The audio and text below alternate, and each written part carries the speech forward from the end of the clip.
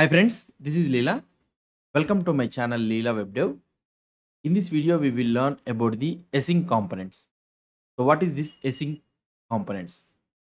Normally, if you observe in large applications, when we are trying to develop a large applications, so we need to divide the app into a smaller chunks. So you people already know about this one in the Angular when we are trying to do the lazy loading.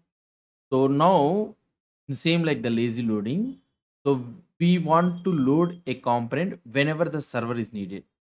So to make this possible, Vue.js has a function that is DefineAsyncComponent. So this function is used to load the component dynamically. So whenever it is needed. So that is the main thing. So this DefineAsyncComponent load accepts a loader function which returns a promise. So it takes a callback function or something like that, which returns a promise. So this promise, so you can have the say resolve callback.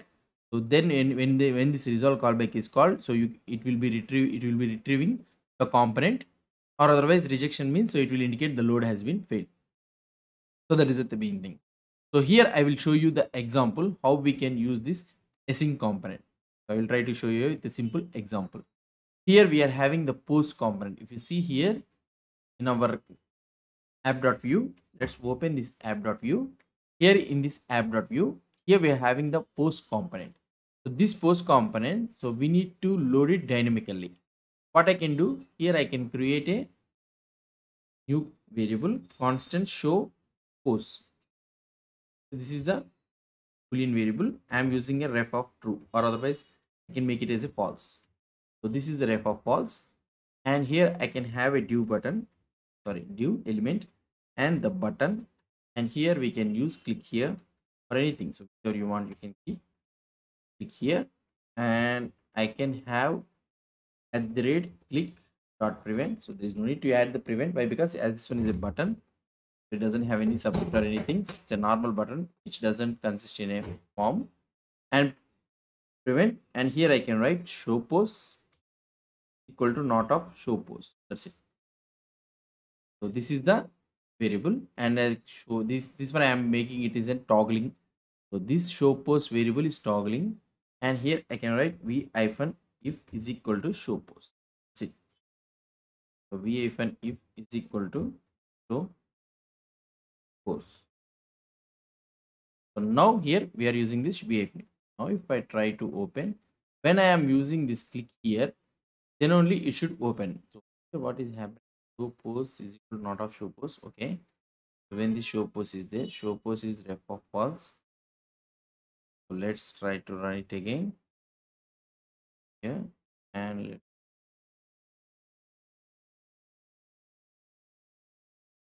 click here. Yeah, we are able to see this all post component. Now what I want to tell you is here, if I try to refresh this page, already what will happen here, the post component will be loaded automatically. Here the post.view, which is responsible, post.view, single post, category, these all are loaded automatically. Why it is loaded automatically is, but we are not using this one in the template, but these post component are automatically, this post component, these all the things are loaded. So this post component, if post component, right, so here somewhere you'll be able to see the post component. So post component somewhere it will be there. So post component has automatically loaded, but we are not using that one. So now in order to make this one, so what we can do, we can use the dynamic async component. Okay, so the post component. So here we are using this post component, right? This is also post.view, and this one is also post.view. So we will be having two post.view. Two post.view will be loaded. If I, yeah, here we are having the two post.views, right? This is one is one is a post component, another is another dummy one which we have added in our previous videos. So here without the post component has not been rendered in the UI, but still we are loading it automatically.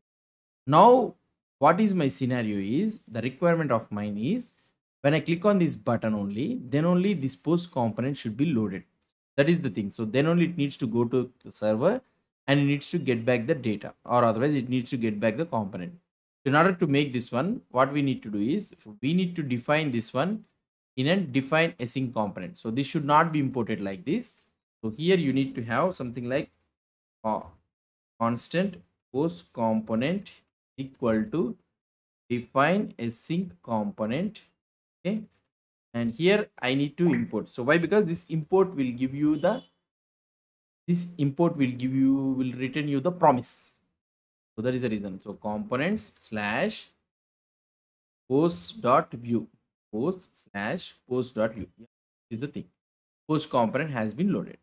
Now this is the post component, and here let's open this one. Let's refresh this page, and here click here. I'm clicking on this one. So here see, now the post component has been loaded. So this is how the thing works. So now we are loading the component, and in this post component we are using the single post component, and in this single post component we are using the category component. So all the components which are dependent on the post.view, so these all the things are loaded after when I click on this click here button. So this is the thing I want to explain you. Now after the second time this will not be loaded. So this is the another thing which I want to tell you. So only the first time only it will be loaded. So whenever I click on this button, so this time post.view is not loaded, and here if I click here, so these all the things are loaded, and now it needs again the component, right? So but it has been already loaded in the browser, so it will not call again the server. So this is also one of the things. Okay, this is all about the define async component. So this is what I want to explain you. So define async component, I already told you, it returns a component, it returns a promise. So we need to return a promise. So there are also so many options are there in this define async component. So I will try to tell you those advanced options. So this is the basic thing. I will tell you the advanced options. So first we need to send the object. Okay, here we need to send the object. So this is the post component, and first one takes the loader, and here you need to add this import. Okay, loader import. So this is the loader and this is the import, and here we need to have loading component, and here we can have something like loading component. Okay, loading component, we will be having this loading component. This loading component, what it will try to do is, so when the component takes time to load the components, when it takes time to load the component, by that time this loading component will be loaded. So here let's create this loading component, new file, loading component.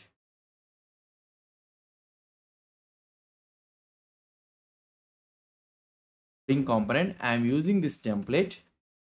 So here I will be having this div. So component is loading. Okay, so this is the template I am trying to use it, and here in this app.view loading component we have the loading component, and I will be having this delay. So what is this delay is, so for example, when this loading component takes little bit of time to load it, so by the time this loading component will be loaded, right? So immediately when this component is loaded, so you will be having a flickering effect. So in order to don't have this flickering effect, so this loading component will take minimum 200 milliseconds this loading component to be loaded. So this delay before showing the loading component.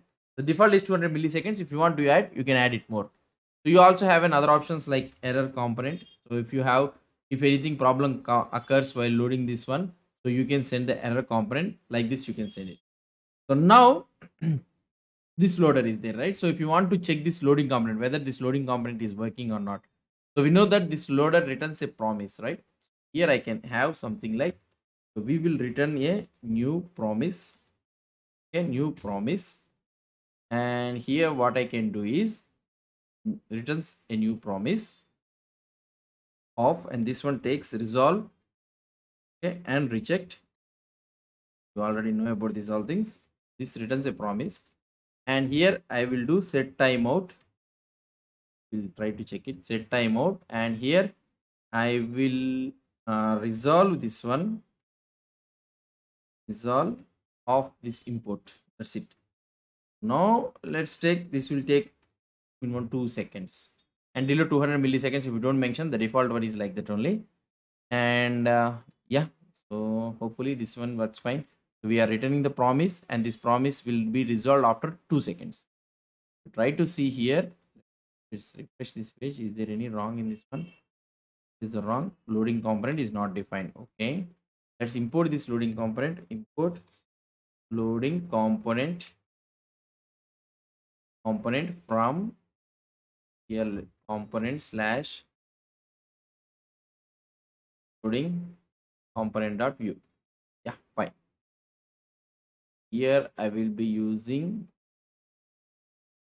this one. Click here. The component is loading. It is taking some time, and after 2 seconds, it has been loaded successfully. So that is the place where loading component will be useful.